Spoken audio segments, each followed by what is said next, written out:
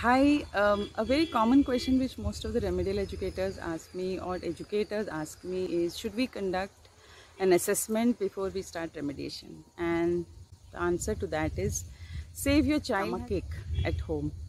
Would you go and rush to the doctor immediately, or would you try your home remedies first? So my approach is that once you know that you observe a child who's struggling, the first thing you should do is start with helping the child immediately, without seeking for a labeling, without asking for some assessment, nothing. Find out that yes, he's not able to do, let's help the child. So that's the approach. Taking remedial strategies as one of the most important steps to help a child should be your motto. Thank you so much. This is what I followed for the last 15 years. This is Balasaraswathy. I'm an LD remedial coach. I have a platform where I coach parents and teachers on how to help children with remedial education. If you are somebody who's interested to become a remedial educator, you're welcome to join my community.